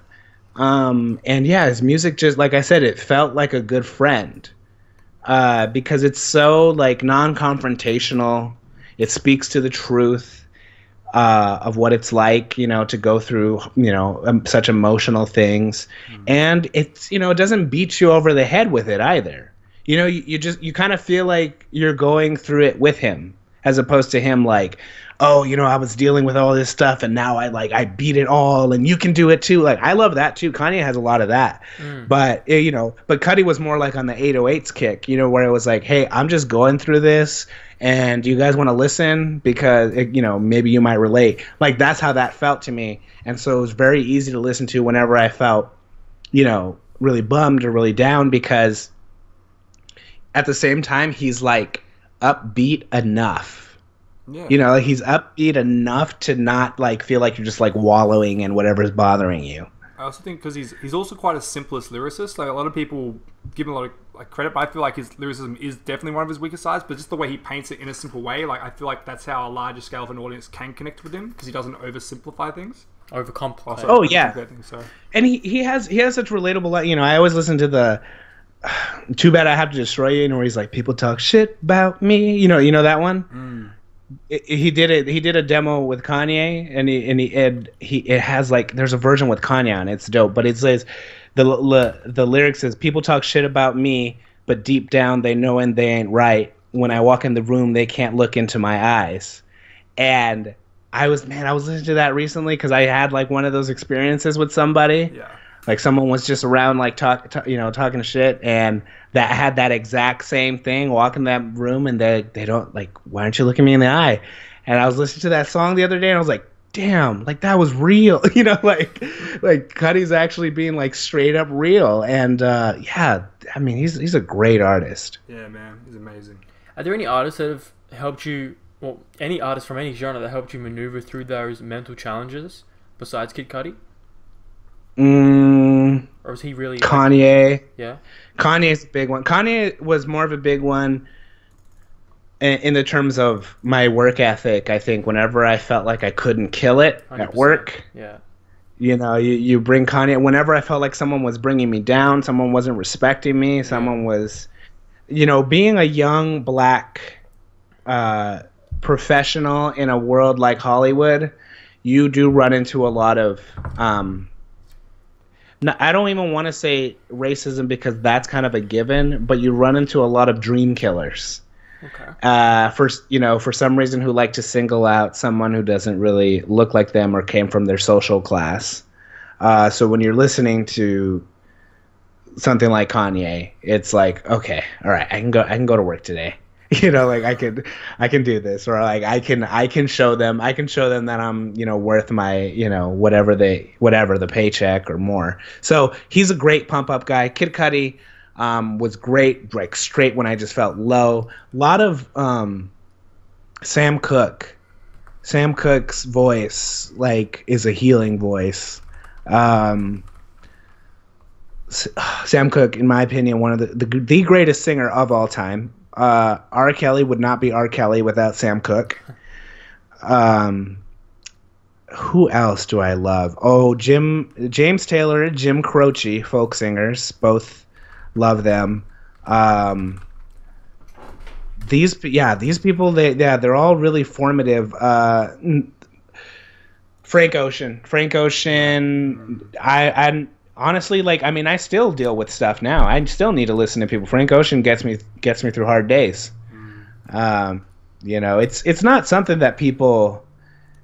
I always thought when I was younger, I was like, one day, like when I'm grown and, don't have to like listen to these artists, it just because I feel bad and blah, blah, blah. And it's like, no, it's, it's 20 years later. Life still sucks sometimes. And I'm actually in the happiest time of my life. And I still, you can't help it sometimes. There are health issues, which anybody who's listening, I am okay. I do, I take care of myself and people take care of me, and I am in a very wonderful, wonderful place. But at the same time, life happens. And stuff like music, as we all know, is really kind of the centerpiece. That is a big reason why it exists, is to bring people together so that they can work through their issues. Maybe sometimes by escaping from it, sometimes by relating. As we all know, growing up as kids, like, you having a bad day, like you run to that CD or that album or that YouTube link or whatever, and you're just like, oh, this is it. Like, I've been waiting for this moment all day long. How do you see mental illness and then music interacting? Because there's a couple of artists out there who talk about it frequently. People like Kid Cudi, people like Kanye, especially if you hear, what was that unreleased music video he did? I feel something. I feel like that. Yeah. Have you heard that? It's so great. What artists are doing good in that? There's actually... Yeah, go ahead. There's this new artist, this young kid, who everyone should be on right now. His name is Miles Kennedy. I saw that interview. Yes, and he's gonna be a great talent. He does all the production himself. He's 17 years old and is doing production that's just beautiful. He's shown me stuff. It's just great. He's great, and he talks about mental illness, and I'm sure he will continue to find creative ways to talk about that. Kendrick does a very good job of that. Kanye, in his own ways, does a very good job because he's able. The powerful thing about Kanye admitting, struggles with mental illness, like he does in a couple songs in Pablo and stuff, is the fact that he knows how famous he is and how much these kids look up to him as sort of like this god, but he shows his flaws. I think that's a very, very powerful thing. What do you think about Logic's 1-800 and how that impact has happened in the way that he describes it? Because I hear a lot of people resonate with it, but a lot of people not resonate with it because of the simple way that he's describing it in terms. If one person, who was gonna kill themselves called that number, then it was the greatest thing ever. Yeah. I know someone exactly that was saved by that song, so that's what it comes down to, I guess. Yep, that's all that really matters. There are times where we do have to kind of step aside and be like, okay, it's just music, and music alone doesn't save lives. Music can be a great, it can be a great companion, when we're going through hard times, but it's not the end all be all solution. So if someone comes up and if you don't think the song is that great, but he's legitimately helping people, like, I don't know if this is the time to be criticizing the song. Do you think mental illness has a stigma in hip hop and rap? Do you think it should be talked about more, or you think it's at a place now where it's becoming a lot more mainstream within music? No, I think mental illness is poorly represented all across the world. I don't think anyone has a really good grasp on it. The first walk-in clinic for mental health was barely erected, I think 2 years ago. Wow. in the USA, the first one in all of American history. There should be one in every city, every major city, county, several times over. And it's an issue that I've struggled with, but I don't have many friends who haven't struggled with it on some form or level. And usually me and my friends, we kind of all have different things, and so we're not, we're definitely not one size fits all, right? There's not just the depressed kids and they don't fit in little boxes. So it's hard, everybody needs a certain different kind of help. But the thing is, we don't have, our government is not putting enough research into this stuff. It's just not, people don't really care like they think they say they do. And, big pharma just brings up, we all just drug them up, med them up. But like, you can't help it. If you're sick, you need medication. Like, what are you going to do? But they won't go out of their way, to put money into allowing us for it to be affordable for people to go to therapists or, have reasons, to have accommodations because of their mental health issues and all this stuff. So for the fact that it doesn't really exist there for people in real life, like the support for their mental health, and the fact that it's it has a huge stigma in African American culture and Mexican culture, which I come from both. It is really hard for it to be properly represented in media. And when you see it, you're going to notice that it's just like, one by one individual accounts, because one, there is still a stigma, but I also don't want to oversimplify it because we're all different and we all have various issues. So it's actually a very difficult issue to attack head on, because a lot of times you're dealing with very case by case basis stories. So the best an artist can really do is tell us what their experience is. And that's what Kendrick does well. That's what Miles Kennedy does well. That's what Donald Glover has done that. Kanye has done that. I think the best you could do is be honest about your experience, because I think if you go out and you just like preach to everybody about the proper way to do it, like it's too complex. I do feel things are getting better in the world to do with mental health, though. Because I know me and a huge amount of my friends, we have a lot of Discord chats. We talk a lot about, like, we always make sure that if we want to say something that we say it. Like, I feel like a while ago that just wouldn't happen. Like, 'cause I know my dad growing up, like, you just didn't talk about it. You just hid it. You just kept it bottled. But these days, I feel like, sure, it needs definitely a lot more to be displayed, but it definitely is making a huge amount of progress as well with the younger generation. Oh yeah, I mean, awareness is definitely.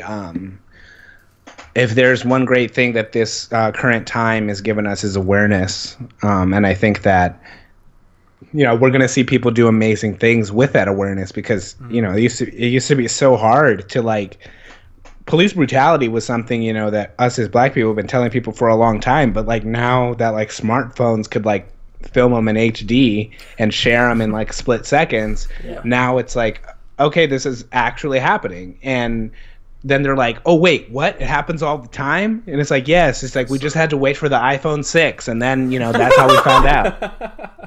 That's so funny. That could be a fucking commercial. An advertisement, I should say. Yeah. So, yeah, iPhone 6 saved our lives.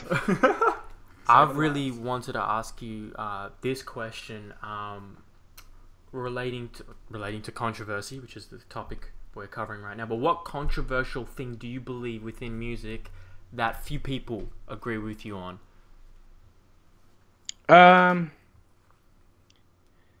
Wait.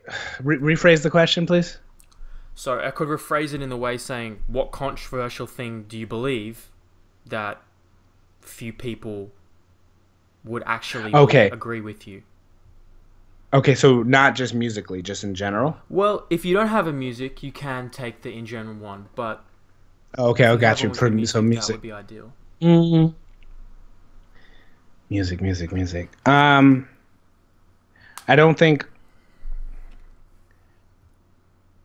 I don't think lyrics are the most important thing. And I know a lot of younger listeners, especially of hip-hop, really, really hold lyrics in high esteem.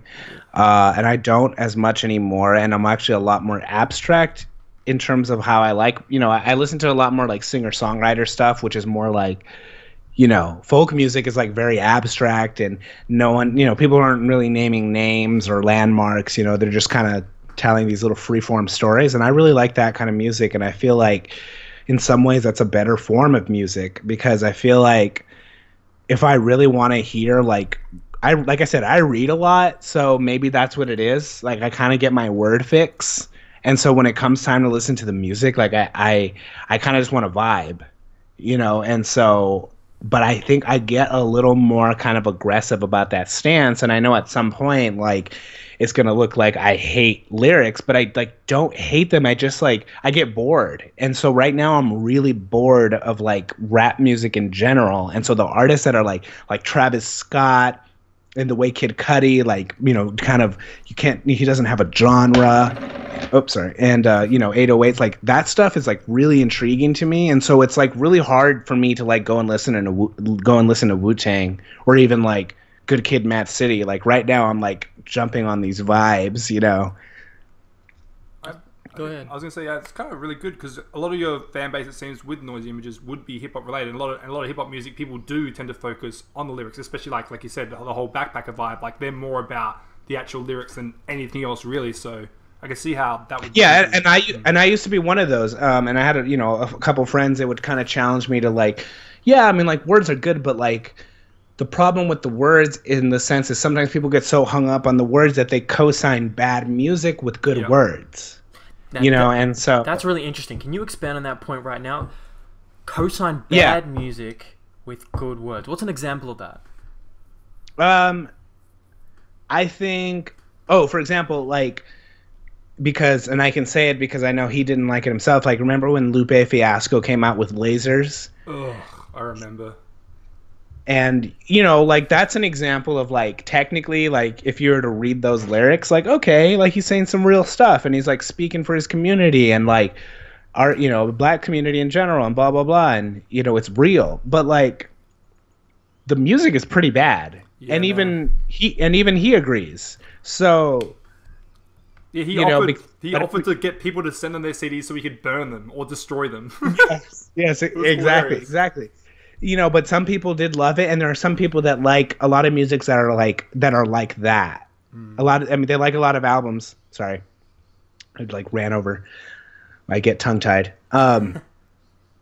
Yeah, like people are like, oh yeah, like he's saying real stuff, blah blah, but then you listen to the beats and they're just like trash, or it's not even like well like mixed, and it's just like, okay, if you like the words this much and you care about like, why don't you just like read a book that is actually deeper about whatever this is about? Because I came to listen to music for it to sound good, because maybe it's better. Sometimes I like spoken word poetry. Like, if I really need the words, like, I'll do that. Or I'll listen to Pimp a Butterfly by Kendrick Lamar, which I feel like that's another album that kind of, like, teeters between, like, spoken word and music. So it's like, I'd listen to that for that. But, like, I don't listen to Kanye or Kid Cudi or even, like, some of these soul singers and classic artists. Michael Jackson. I don't listen to Michael Jackson for lyrics. No, right. You feel the music. Yeah, you feel it. And, you know, honestly, there's a lot of Michael Jackson songs that I love and I've listened to a bunch of times, but I actually can't really follow along word for word. And I like, that's in some ways, I think it's like the power of the music, because it takes me away every time. I'm not even able to like pay attention to the lyrics. Like, I've been taken away by by the vibe of it. So that's kind of all I mean, really. It's like, you can have both. And actually, artists who do both are usually the best artists. Kanye does it well. Yeah. You know, Tupac and Biggie and Jay-Z. And, like, these are examples of people who have the words and the music in line. And those people, like, are shining examples of how it should be. But I feel like if you have to have only one or the other, I would rather have trash lyrics with great music than the other way around. I'm the same, man. What's an example of that? Trash lyrics. So it's trash lyrics. People going shit on the song, and you'd be like, "No, I actually really like that." What's an example of that for you? Father Stretch Part 1. You know, trash lyrics, and in that, you know, I say trash lyrics in the sense that they might say that, but like a good example would be, like, it's clear that a lot of the young, not a lot of them, because actually if you really pay attention, you can actually hear that he's saying things, but there's Young Thug songs out there that, you know, are clearly an experiment of form. Mask Off. You know, like, and that song. Yeah. What do you feel?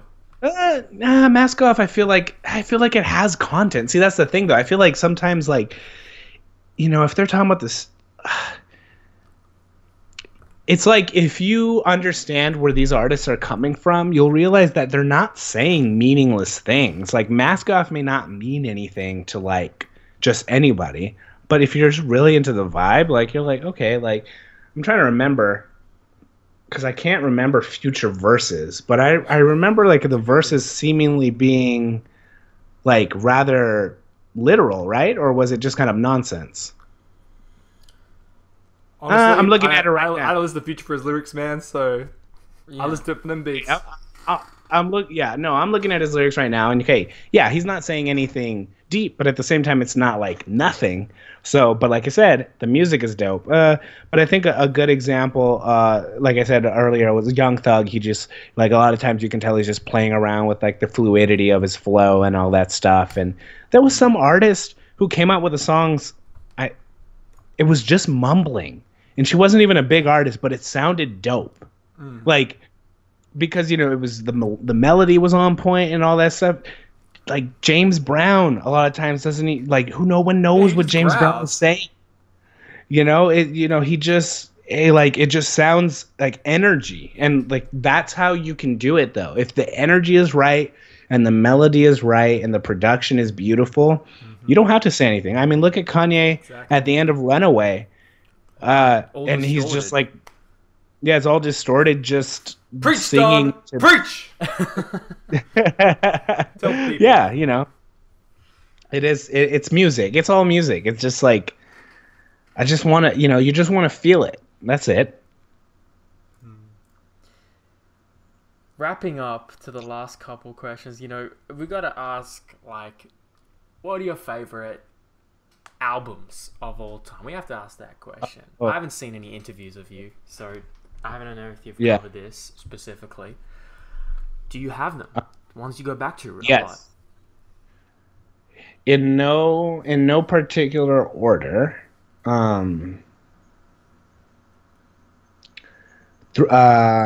Thriller, Michael Jackson's Thriller. I have to Google this title, but The Life of Pablo. Really? That's out of all Kanye's albums, that's still number one for you. Sorry, hold on, I knocked my mic over. Yeah, that's my number one. For now.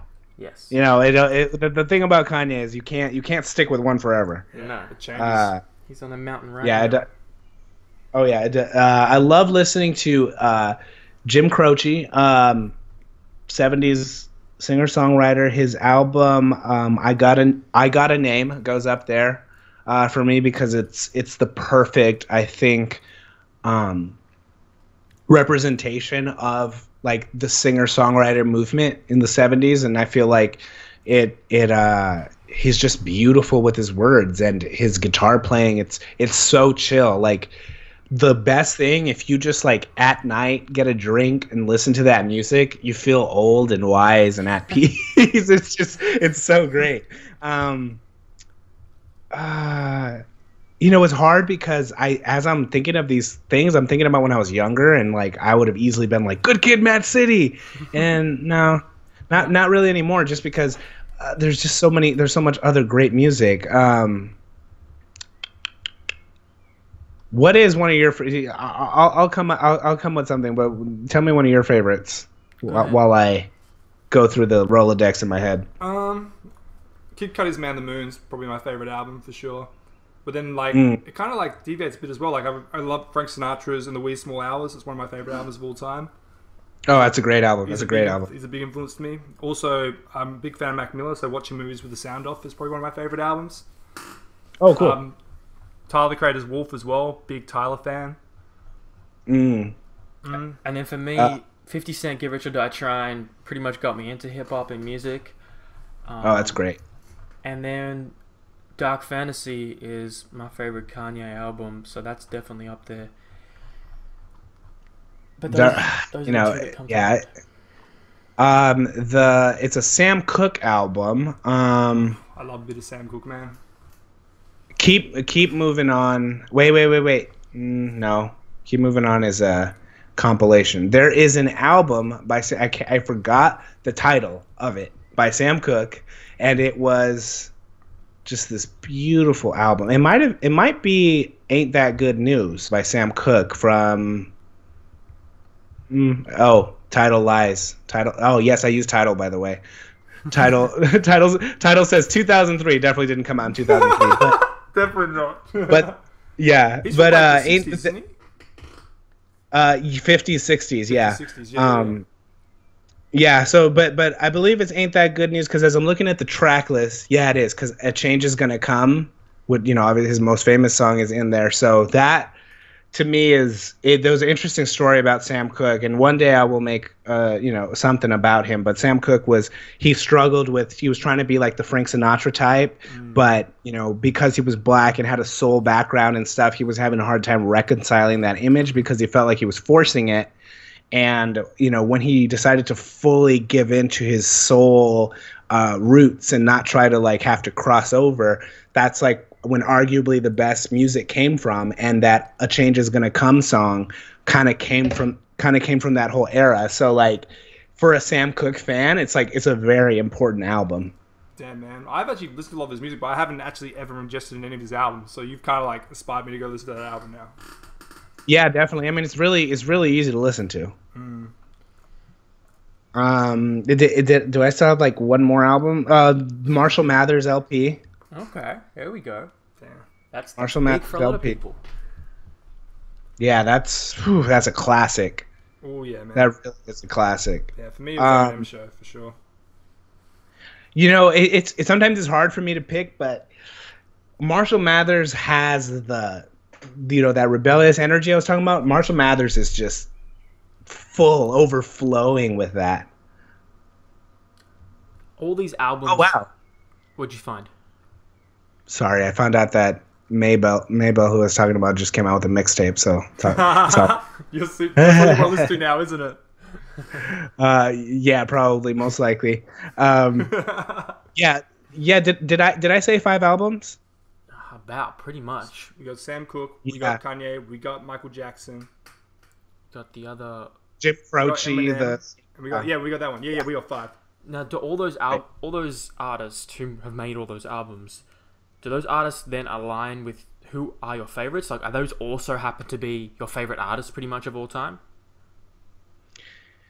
Yeah, actually, because they kind of represent like the full like range of my taste, because I loved the singer-songwriter, like that singer-songwriter music to me, and not hip-hop, is the greatest marriage between lyrics and music, because somehow those songwriters figured out how to be so lyrical that you could never miss a word that they said, but so melodic that it never felt forced. It always felt catchy. Like, to me, that's genius.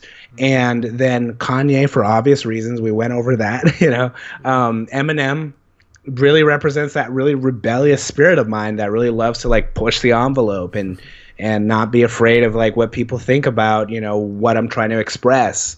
The Sam Cooke is really like, just when I just think of soul, when someone talks about soul music, like I just immediately revert to Sam Cooke.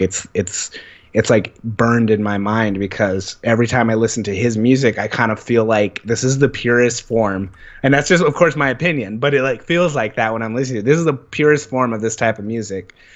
So yeah, like all of those artists and the other albums included kind of feel like it's just a little bit of every, bit of my favorite things, There's a little buffet that I made myself musically.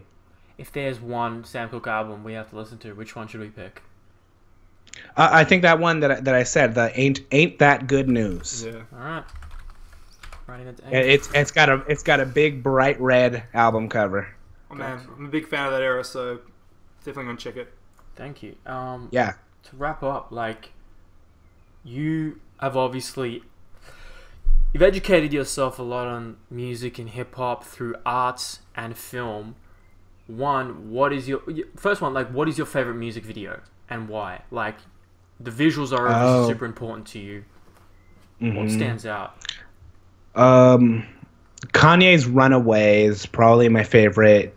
I would put Runaway. See, the thing is, people would think I'm just so strange in the same way that I put Moonwalker as one of the best films. I would also put Runaway in my favorites, not in the best, because it's a very kind of like, you know, for that budget, right? It's like a very like amateur film, but like it's so full of just this great imagery that I just keep coming back to it, even though like Kanye trying to act is terrible and like the ballet scene lasts for like a super long time. But like honestly, like sometimes I just have it playing on my TV like on mute because it's just like a nice like vibe to have like in the office. Yeah.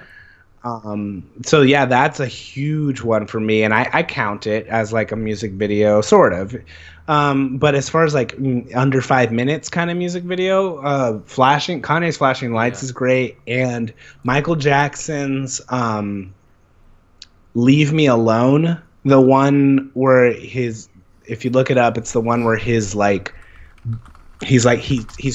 turned into an amusement park, sort of. So it's kind of like a Gulliver's Travels thing where like there's like this giant Michael Jackson and they've built like roller coasters around him and stuff. And each little scene of the music video shows like images that correspond to like all the tabloid gossip. So that was MJ doing his, you know how like Kanye would spaz out on paparazzi like in real life. Like Michael Jackson always did that in the music, and that was like his spaz out song. That's so amazing. that video was great. Yeah, it's also the time where editing like that would take a long time too. Yeah, it was really clear. Yeah, when you saw that, I was like, okay, some work went into this because there's a lot of like experimental stuff that they do with it. That's what I appreciated about Michael's stuff though, because he was, even at that time, in a time when everyone is making like very commercial versions of videos, like he was making them super far out, which is really brave to do because music videos were like a young thing at the time. Mm-hmm. So the fact that he kind of came out the gate making basically like art films is a huge thing.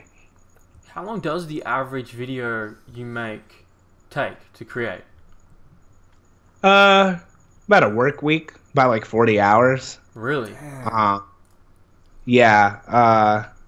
Because I got to research and I got to write and I got to experiment. I experiment a lot. Yeah, I see like a lot of your videos that have like a certain theme for a certain effects that you have, and you just play that effect throughout the video, and it sort of changes with each video you do. Yes. Yeah. I always try to find the. Oh, I appreciate that. I always try to find the vibe that really like just makes sense for that specific video. And now I'm figuring out ways to make it look, you know, more consistent across videos, but I'm still very much like I want this video to have its own identity. Yeah. So that when you watch it, you know, like, oh yeah, this is that video. Because if I just had everything like, you know, swipe up the same way or fade in the same way every time, it's just gonna feel like boring at a certain point. I think that's great. Keep that. Like that's for, because you gotta think about every artist, every topic you're covering has its own context, right? And you fit the context with a certain effect, with a certain color scheme, with a certain, I don't know, however you do it. So I would highly encourage that. Oh yeah, I'm loving it. Oh, I appreciate that. Last thing, hip hop culture. Hip hop dominates our culture, right? It's arguably the biggest influence, one of the biggest influences in Western culture. How do you see it evolving in our lifetime? Yeah, that's really interesting. I do think about that often when I see the fact that, you know, hip hop continues to grow and its influence internationally. I think what's going to happen is I think we're going to have like a wonderful peak time, like now that it has officially like numbers wise crossed into worldwide mainstream. I think we're going to have probably maybe 10 years of like just wonderful celebration of hip hop culture. Yeah. And then I think at a certain point it's going to go pretty stale. And, you know, we're going to have some subgenre, you know, that starts brewing and, you know, bring something new. And it may be rap based or it may not be. But I think it's reaching its kind of, I think hip hop is reaching its actual golden age. Yeah. You know, because people act like the golden age was when it started, but it's like, yeah, but I don't know if you can call it the golden age when it wasn't moving the whole world yet. The world wasn't moving at the stages of like the Biggies and like the Nas. Right now, the whole world is watching. Exactly. So I really feel like today we're in our golden age, especially to have a time like today and still have a Kendrick and the Kanyes and the Drakes. Like you're literally every fan base is being represented right now in hip hop, except for I do believe that female artists are still marginalized, unfortunately. But hopefully in the next 10 years, right? Hopefully it's a less sexist environment. 100%. So that might also, like I said, in the next 10 years, that might be a much bigger thing too. Women might be much more prevalent in the culture. I think they will. It's not a might. They will be. Yeah, I definitely hope. Yeah. No, they will. They have a lot. They it's so funny. It's kind of sad when you think about sexism in general, because it's like, of course, everybody has so much to offer, right. And like, and people are like, oh, like maybe like one day, like women will have their chance. Like women, they need to have their chance right now. Like it's not like women are gonna like turn into, like they've always been here and they've always been amazing and they've always been smart and have always been educated. Like, what is this one day? I mean, I think every day, like with the world we live in now and the globalization that's happening around the world, like in a minute, an artist can pop, right? Anybody can pop. Yep. So I just think it's in all our hands. Just like you're doing it dozens of hours a week, and we're trying to do it. It's all in our hands. What's next? What's next for you? Like this year, what are you excited about working on for this year, and videos you're producing and content?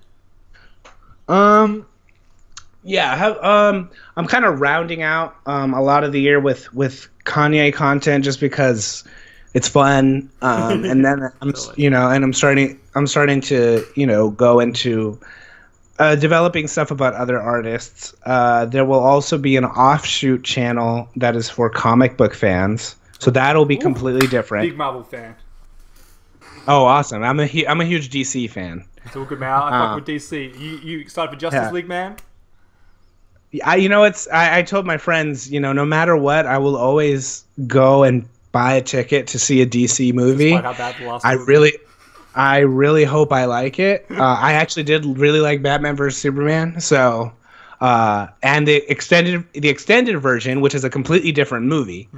It's a completely different, brand new movie that didn't hit the theaters somehow, because it has like an extra half hour. So it's not the same movie that you saw in theaters. Not a lot that people would have missed.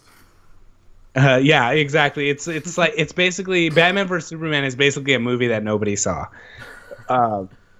And yeah, no, I love all that stuff, and I grew up on that stuff, and I nerd out, and I think the internet is a great place to talk about those things. I'm also really into, I'm hoping to maybe possibly being able to throw like Noisy Images events. That would be great. 100%. So we'll see. What does that look There's like, a lot though? of like what does tangibly that event look like for you?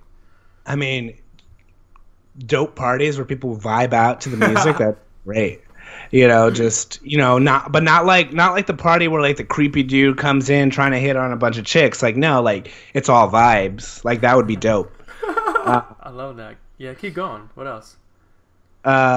No, and it would just look dope, and it would just be like the most like beautiful looking party you ever walked in on. You would think like you would have to look out and be like, "Am I in a party?" It'll be dope. Anyways, like that's stuff I'm just talking about with friends, and we'll see how that works out. But no, I have my hands on a lot of things, making music. What's your producer working name? on. What's your producer name? I don't. Honestly, I just release stuff under Noisy Images right now. Huh. I guess because it's what people know most by.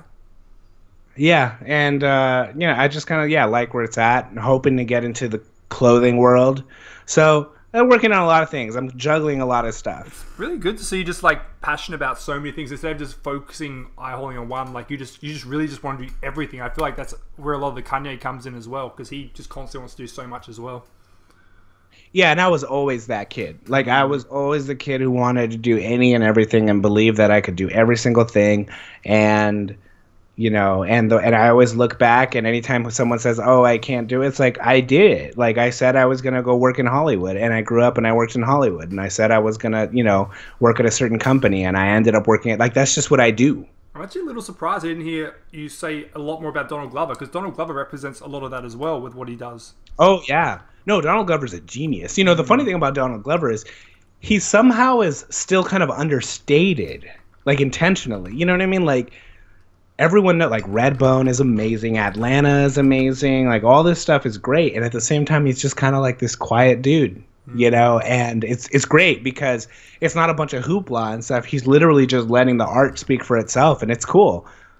You know, sometimes you get someone like Kanye who can't stop talking about it, and it's a great thing to listen to, and then sometimes you get people like Frank Ocean or Donald Glover where they're just like come out with stuff and it's like, yeah, just listen to it. Do you think you can be successful? Like, I just looked up a term that I was trying to remember, Renaissance man. People like Da Vinci who were a polymath and skilled in multiple different crafts. Do you believe that you can still be successful in these multiple different endeavors at once? How do you interact with that? Yeah, no, I really think you can. I think, though, that you have to do it in a way that fits you and is true to you, because if you tried to, sometimes people try to follow models, you know, and it's like, I do this, and this, like, you know, let's say if it's movies, you do it like Steven Spielberg, you do it like this, and sometimes people create like blueprints for themselves that limit themselves. You know, you have someone like, you know, someone that is really great and someone that I looked up to when I was younger, Howard Hughes. You know, he grew up and he's like, I'm going to be a movie director, and he became a movie director, and he's like, I'm going to make the biggest, most expensive movie, and he did it with airplanes. And then he's like, I like these airplanes, I want to be a pilot, and he became a pilot. Then he was like, I want to own an airline, and he did that. And then somehow he ended up owning some company that invented cable television, and then he died a terrible death. But the point is that he never limited himself. He never decided, like, when he did something, it was never like, yeah, I'm just a movie director. And the funny part about it, you know, it really goes to show like how genius is not appreciated, because people made fun of him back then too, and they thought he was crazy then too. I mean, he had mental disorders, but you know, he you know, kind of reminds me of Kanye too, where they're just like, he's crazy, but at the same time they're making so much dopeness. And then Howard Hughes is dead, but like, we remember Howard Hughes because the world, transportation, all this stuff changed because of that dude. The dude who started out as the kid who wanted to make movies. So Elon Musk co-founded PayPal. Right. And then you know, so and now look. And now look at that, you know. So there is a lot of wonderful. Oh, hold on, sorry. Yeah, there's just a lot of wonderful things that can come from, you know, not allowing yourself to be limited by one thing and just doing whatever you want. When we were kids, you were drawing one day, and then the next day you were doing something else, and then, you know, you turn on the TV and you're watching cartoons, and suddenly you don't want to do that anymore. And some people be like, oh, that's ADD and blah, blah, blah. But you can harness that to create. Right. You know, and that's where the hard part comes in. It's how do you harness all the craziness into something focused? And how do you? How have you learned to do that? To not be afraid to just put stuff down and not be too much of a perfectionist, because when you overthink it, it'll just never get done. You know, and so I'm not afraid, you know, if I write a draft of something, I just have to remind myself, like, no one's looking over my shoulder. It could be the stupidest, most like not like non-logical thing ever. It doesn't matter. It's just me. And then I just keep working on it. And then of course I know I'm not going to release it until it's good. So, you know, I got so used to, though, like looking at a blank page and just being like, oh, I have to wait till I'm inspired. Or, oh, I don't think I have the right ideas. Like now I just walk up, it's like, Don, you just got to do it.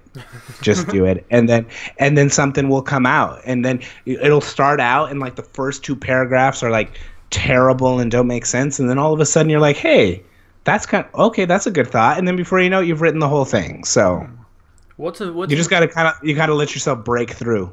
What's a video that you've been fearful of putting out there, or rather hesitant? Is there one? There was one, the recent one where I did Jay-Z and Kanye. The Throne. Watch the Throne. That one, I was scared to release that one. And yeah, that one was probably the most challenging one to figure out how to get right and release it without, while still coming across as like making sense, right. And like not trying to like frame it as some sort, because like it could have gone, if I wasn't careful and I just slapped it together, it could come across as like one of those like conspiracy theorist YouTubers where they're just like yelling at the sky and I was like, no, like it's way more focused than that, and that was a little hard to like make it focused. And then once you've been editing for like 40 hours, I'm like, this may be terrible. Just like, because I've listened to it 20 times, of course it sounds great to me, but like I don't, and then thankfully when I put it up and saw that people were reacting well, I was like, okay, so sometimes it is hard. Like, and it's not that I care so much about what people think. I don't really. It's just I do care what I think, and I want it to be great. And there are moments when you just kind of are playing with the clay to the point where you're like, I don't even know if I can make anything out of this. And then you show it to somebody and they're like, that's amazing. And you're like, really? Okay. How many of those blank canvases get thrown out? Oh, almost none. Like in terms of like overall projects, like I've never trashed a project. Yeah, like ideas like, oh no, I'm done with this. This ain't gonna work. No. Thankfully, I've never had to do that. I mean, I've definitely rewritten things from the ground up, but never had to like be like, I'm not going to talk about this, because I always try to keep in mind like, okay, there are some thoughts that are for just me or like one person that I'm talking to, and there are certain and they don't translate to 60,000 people watching on YouTube. So I have to know that ahead of time, and I do know that ahead of time. So I always want to make sure that at the end of the day, regardless of what facts or anything that I showed somebody through a video, I want them to know like, hey, this is me talking to you guys, as opposed to just me. This isn't just me rambling to myself, Is this what you're trying to live off though? Like, is it the goal to maybe one day generate a sustainable amount of income from Noisy Images? Oh yeah, and it's starting to get there. I've gotten shout out to Squarespace for sponsoring me in the previous videos that I released over the past month. Yeah. There's other things in the works, thankfully, that do allow me to survive and not have to worry about stopping doing this. So that's great. And I think I do project in the next 6 months or so for this to be a full-time thing. Like in some ways, right now it's a part-time thing for sure. But I think it will become a full-time thing in the near future, I believe. Man, exciting times ahead. Yeah. Thank you so much for taking the time. Oh no, absolutely. Sorry if I talked your ear off. Oh, it's an absolute pleasure, Don. It's really good to hear your perspective and everything. Yeah, exactly. Covered everything we wanted to cover, so thank you. Thank you for having me. I appreciate it. I would like to plug my channel. It's Noisy Images at YouTube, and then at Noisy Images as one word on Twitter and Instagram. And most of, like, if you want to stay up to date on things that are not videos, I'm on Twitter all the time. So all right, man. Yeah. We know it's late. We'll let you go and get some sleep. Again, thank you so much. If there's anything we can ever do for you, please let us know. And yeah, thanks, man. I appreciate it. And I appreciate what you guys are doing. No problem, man. All right. All love, Don. Thank you very much, man. See you, brother. No problem. See you. What a great man. Great man. Talks a lot. I mean, he's passionate. I don't know. That's the thing, man. That's good. We've got a lot to work with.